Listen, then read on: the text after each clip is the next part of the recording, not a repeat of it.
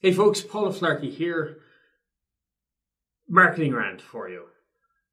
Twitter, Facebook, Google+, any social media platform that you're on, resharing other people's content can be an awesome way to get the attention of the people that you're sharing, to bring new content to your audience, to show them that it's not all just about you and your product.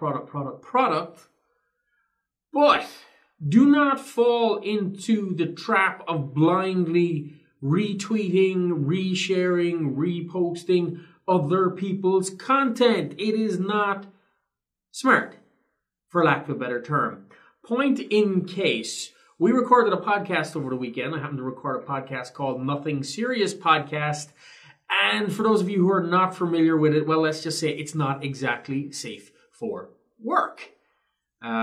We tend to have very strong opinions, we tend to express them, and we tend to make fun of a lot of things and have a lot of jokes that would not be safe for the younger audience.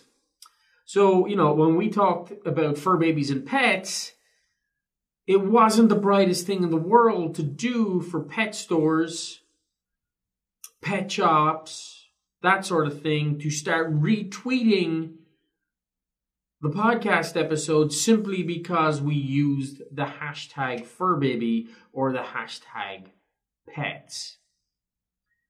In fact, if any of their audience actually listened to it, they're probably wondering why the heck they were endorsing the podcast, because that's what a retweet, a repost, a +1, a like, a share equates to in the minds of your followers and the minds of your audience.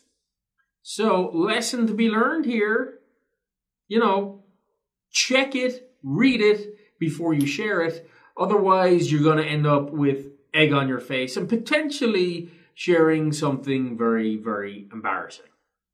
That's it. Paul out. I'll be back with another rant soon.